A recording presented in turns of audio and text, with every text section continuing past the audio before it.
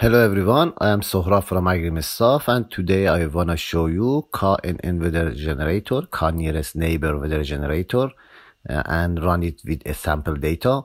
Firstly, I should load the sample data in Excel file. This is sample data, and select the sheet. And also I should select the date format. Please consider that the recommended date format is this date format, but you can use another's. This is the date column, and you should select the headers, temperature, maximum temperature, rainfall, and radiation. You can select 7 variables, but this is the name of this variable is just a text, and you can use any variable instead of these variables, variable 1, variable 2, variable 3, or blah blah blah blah. And after that you should select unload data and wait to the loaded is complete. Okay, this is the 2 period of data. First is base period. Base period is based on the observation data that you loaded here, and the future period is the period that you want to generate data for it. And the calibration period, I will describe it. This is window, and the default value is 14. It means 1 week before and 1 week after, and you can change it, but the recommended window is 14. Number of run for ensemble. You can run the model several times and ensemble it with a formula, and you can select the number of runs here. And now I want to select 10.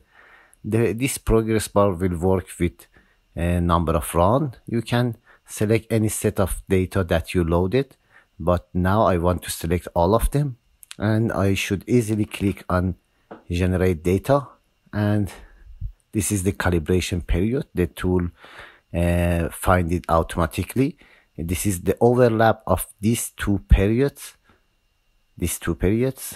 base and future, and it takes so time, and I want to show you the website. This is the page in our website about the KNN weather generator, K nearest weather generator. You have 2 buttons here. With the first one, you will have the formula of KNN. This is all of the description about this process. You can click here and have the PDF file in another website, and also you can download it. You should wait to load is complete.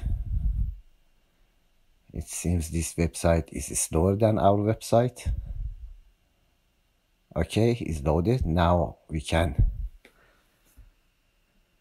This is the window.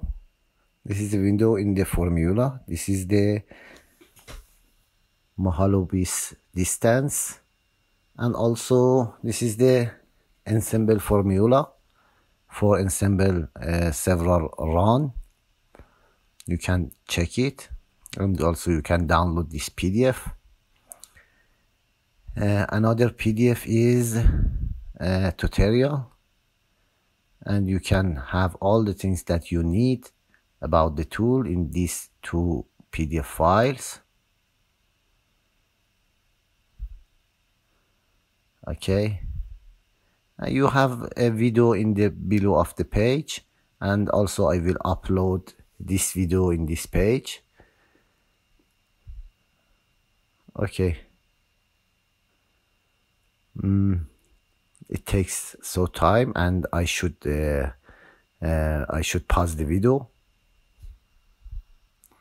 Okay, the generator is complete, and I want to show you the result.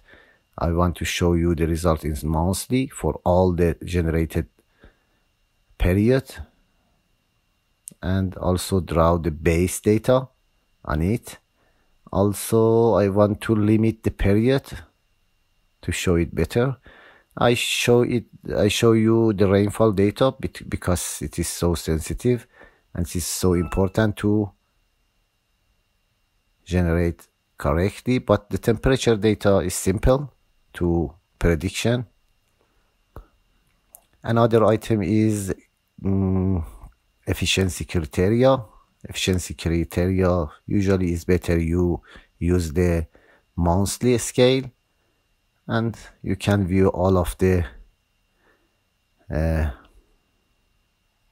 efficiency criteria here.